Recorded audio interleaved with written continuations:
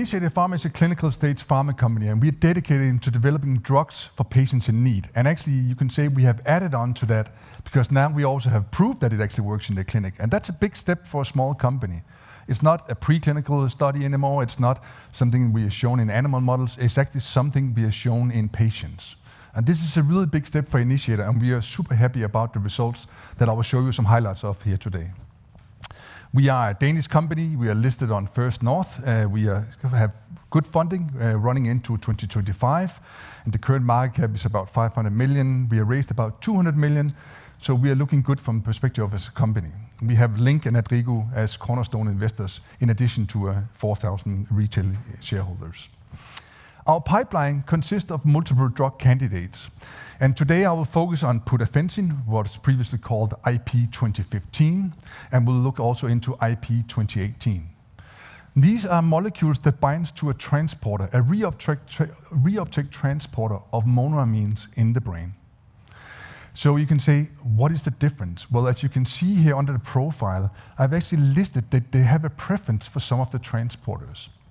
So there's many transporters molecules out there, but they all have unique profiles. 2015 is very unique, and we have also shown that in the clinic from a safety point of view.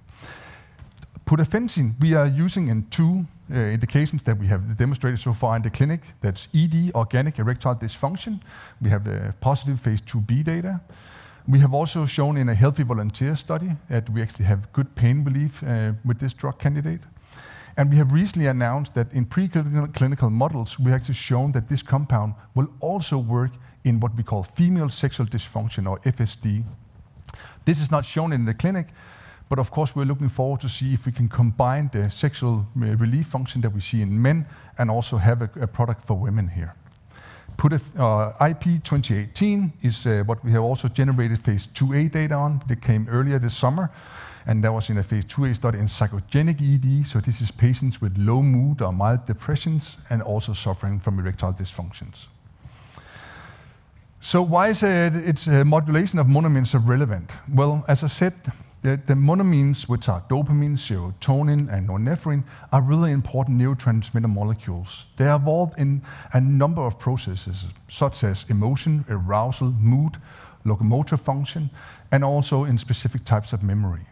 It's a validated target, so going after the monoamines and modulating the monoamines is something that's been done for many years for treatment of pain, depression, and Parkinson's disease. However, often when you start treating with these molecules that have been developed so far has had too much effect of one thing, so they created side effects. Too much serotonin gives you sexual dysfunctions, and this we see in people being treated for depression. We actually see that a lot of these patients actually, while they're taking antidepressive, experience sexual dysfunctions. So what we are doing in Initiator Pharma is developing a second generation of reuptake transporter modulators with a profile that is giving us relief, but not the side effects. And actually the molecules that we have developed, the guy who made the chemistry is actually in the audience today, Dan Peters, who's sitting here. So he knows everything about these molecules, and ask him if any other molecules will do the same thing. And the answer will be no. These are unique molecules.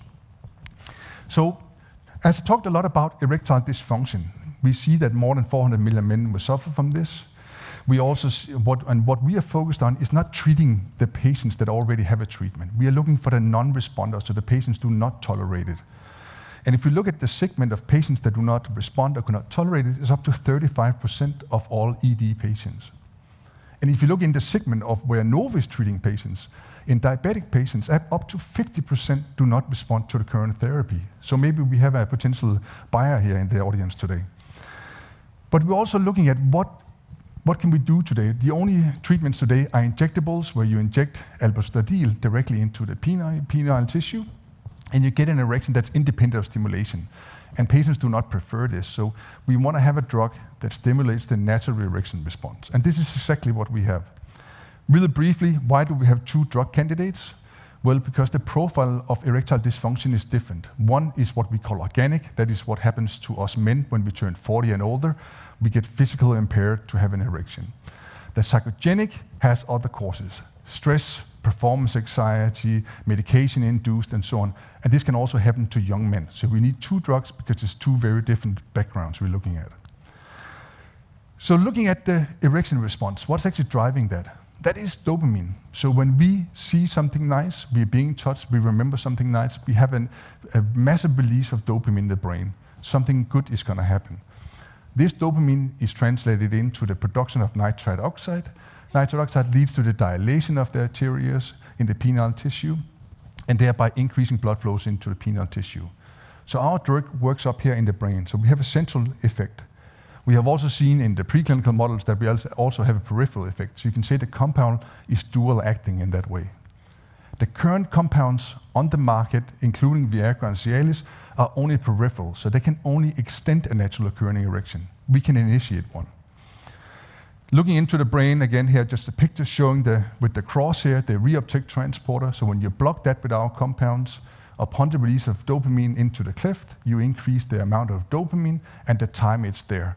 So thereby getting a stronger signal. Again, strengthening the natural erection response. Both Pudafensine and IP2018 are strengthening the natural erection response. What IP2018 is doing in addition, it's also increasing the serotonin levels to some degree, helping the people with low mood and mild depression. So in a fine and balanced way. So just getting into the recent program we read out, that's an organic ED. This is a Phase IIa. It's a randomized, double-blinded, placebo-controlled study, so everything is done to pharma specs here. 130 patients in. They come in for 4 visits, and we do assessments after each of the dosings. Here, of course, it's still a Phase II, so we still look at safety and tolerability. And then we actually use the endpoint, the EEIF score, which is the pivotal endpoint for registration of this drug later. So this is not a pseudo endpoint. This is actually an endpoint that the regulatory authorities has validated and has been used to approve other drugs in this space. So what we are doing here, we've come up with these results, and we met the primary endpoint. We see statistically significant on related improvements in intercourse setting compared to placebo, both and also to the baseline, and the results were consistent throughout the study. We also see that some of the other measurements, you can say the secondary readouts of the table, we actually also see significant improvements compared to baseline. So baseline meaning here to their own response of the patient, what they had when they got into the trial. And what is really important, we also saw that the compounds were safe to administrate.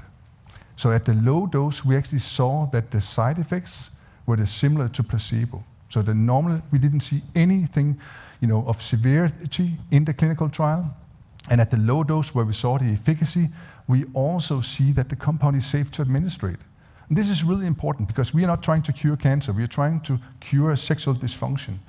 And therefore, it has to be a safe drug because we don't save life this way, but it needs to be very safe for the patients to use. So just going into the other studies on IP2018, this is the one that read out earlier this year in the summer in psychogenic ED. This is a Phase IIa, so there was only 24 patients into this. This is a 3-way crossover, again a randomized double placebo-controlled study. And here we used, instead of using the EEIF end score, we used a Retiscan. A Retiscan is an apparatus, as you can see, we can mount on the penis of the patients going into this study. And then upon getting the drug and seeing an erotic movie, we measure if they get an erection or not. This, of course, is a highly artificial setting. So you can say, as I mentioned, in ED, in psychogenic ED, stress and anxiety is not a good way to have an erection. And these patients, some of them are actually feeling uncomfortable. They need to go into a dark room and they need to watch an erotic movie.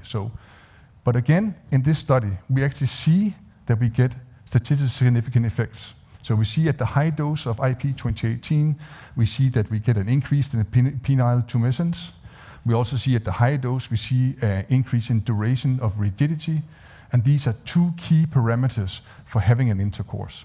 And again, the safety profile was very fine with this compound, and we are very excited about this. We are doing the post-hoc analysis of both trials now, and we'll come back to the market when we have those completed. So what about Initiator? Why invest in us? We have clinical relevant, statistically significant proof of concept data with our 2 drug candidates. We have limited competition. We are targeting significant unmet medical needs in commercial attractive positions. I saw the number of patients I showed you in the beginning. We are a very cost-efficient organization, so we have money to continue doing the business development that we are set out to do with these results. And the management is actually still very much incentivized by having a good portion of the ownership in the company. And in addition, I said, remember, now we just looked at men until this so far with these compounds. Now we also have evidence showing that both pudafensine and IP2018 can be used in FSD. If you look at SSDD, so hypoactive sexual desire disorder in women, anyone who wants to guess how many women are suffering from this? 1 out of 10. So this is a huge market. So if we can also show that this compound can work in here, we will actually have a compound that will actually both being developed for both women and men and providing relief with their sexual function. Thank you very much. Looking forward to the questions. Thank you, Claus. Well, it's good you mentioned that you're also going into female sexual dysfunction as well, because I think a big question here is, what does the market look like there? Yeah, so I said 1 out of 10 women is suffering from HSDD. If you look, we split the women into 2 groups, pre- and post-menopausal. If you look in the post-menopausal, there's nothing approved therapy for these women today. So it's a huge unmet medical need. If you look in the there's pre-menopausal women, there's 2 products approved, but they are selling for peanuts. They are products with severe side effects. One of them is an injectable, and the other one you have to take every day. And the way we are envisioning using Pudafensine IP2018 is an on-demand oral tablet. So the women are in control of their own sexuality. Yeah. And just looking at the more general aspects of the brain, I mean, when you're trying to regulate monoamines in this case, there's always a risk of disrupting the balance there with the neurotransmitters. So how do you get around this issue? Well, I can say we thought long about this when we started, but sometimes you also get a little bit lucky with the compounds. So the group of compounds that Daniel developed originally was actually one of the interesting part was that they were looking different from the other reuptake transporters. They did not have a drop in blood pressure as we often see these. They often, some of the other compounds often induce, increased locomotive functions in animal models. We do not see that either. So you can say these things are demonstrating that the compounds have a very specific effect, but they also have a good effect on dopamine, where previous compounds have been very much focused on serotonin and also norepinephrine. So that is giving us a unique profile. Of course, we have additional safety data around this compound, and looking from the clinical trials, you can see that the onset is not imminent. So when you take the compound, it takes some time before it comes in, but it's not such a big problem because the duration activity is in the blood for a long time. Yeah. So it will have a long half-life. So that way you can say that a lot of the compounds that give these side effects are compounds that is reuptaking fast into the system and give an immediate kick, you could say.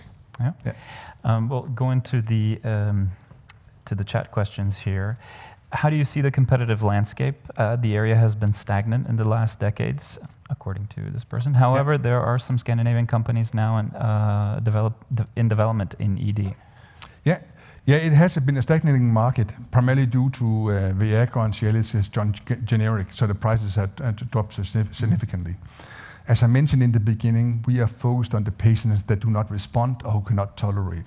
So we believe here we can obtain premium pricing, at minimum comparable to the prices that Viagra and Cialis had when they were on patent.